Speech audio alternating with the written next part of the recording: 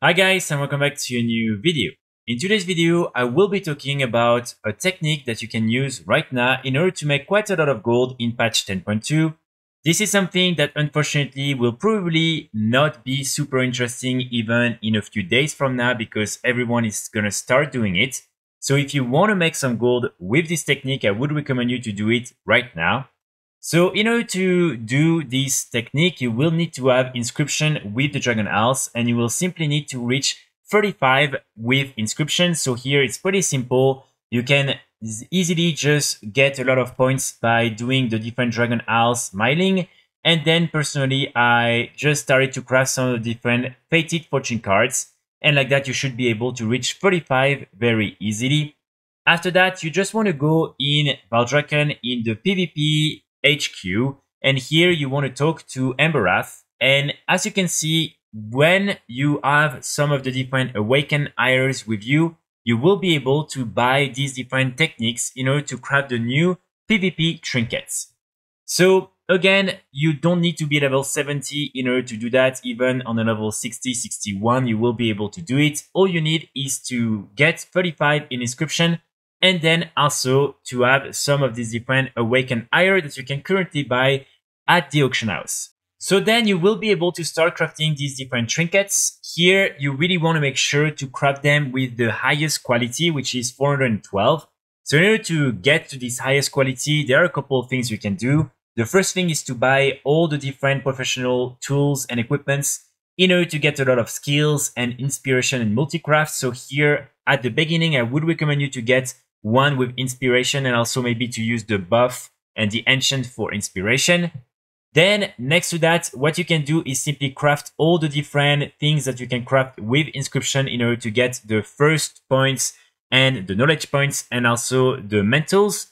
And here, what you want to do is then go inside your specialization and you want to target Rune Mastery in order to get some skill points. And then you want to either unlock inspiration if you don't have enough inspiration and you're not at the max rank, and then also resourcefulness in order to get back some of the different materials needed in order to craft these different trinkets. Also, of course, if you're using some of the best quality materials, you will also have a better chance at getting the 412 high level trinkets. So then it's really up to you to see how you want to do, but target first inspiration and also resourcefulness. And like that, hopefully you will be able to grab them for the cheapest cost. Of course, as I always say, what you also want to do if you really want to make a lot of gold with these different trinkets is to try and transfer some of them on other realms, especially low pop realms and medium pop realms where there are not too many people who are already doing it.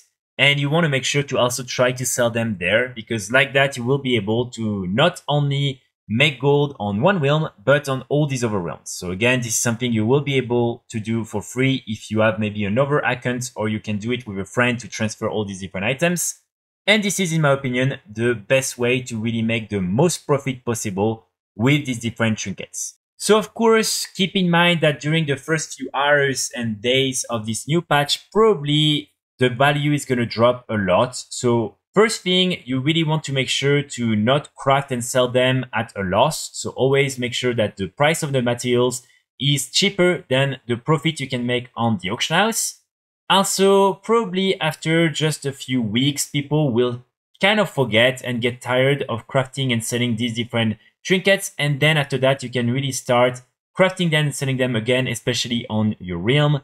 So this is definitely something that will be good throughout patch 10.2. But again, right now, there are possibilities for high profit, but they're going to decrease a lot very, very soon.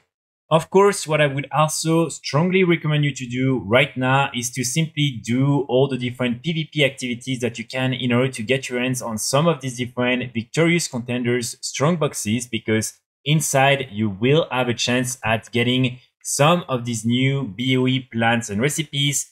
And probably for the first few days, especially if you manage to get, for instance, the different ones for jewel crafting, you will be able to sell them for hundreds of thousands of gold. And of course, you can also decide to simply learn these different plants and recipes and craft these items and again, sell them on multiple realms. So again, if you're into PvP and you want to have a chance at making some gold, right now is the best moment. Just join some of these different random BGs and everything, and hopefully you will be able to get some of these different BOE plans and recipes.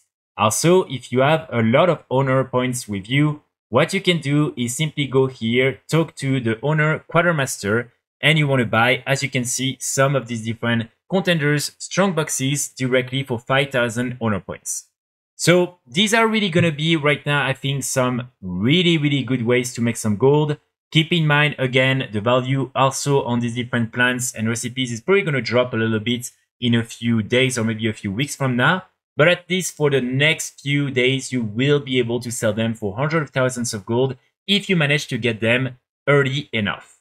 And of course, finally, the last thing I want to mention is the fact that you can always try to flip some of these different plants and recipes. So for instance, here on the Undermine exchange, you can go type Verdant. Right now, as you can see, we don't have the information yet because these items are brand new. But as soon as the information is available, just go through all these different plants and recipes, see if maybe on some realms there are some that are extremely cheap, and what you can do is buy them and resell them for a better price on these realms, or also transfer them and sell them on another realm. And like that, you will probably be able to make a lot of gold. But keep in mind, again, a lot of people are going to be doing that, and so it's going to be very competitive. So that's pretty much it for today's video. I really hope you will be able to make a lot of gold with all these new PvP items and plants and recipes. I will be back very soon with more guides and videos about patch 10.2, and in the meantime, I wish you all a great launch of the patch. Bye!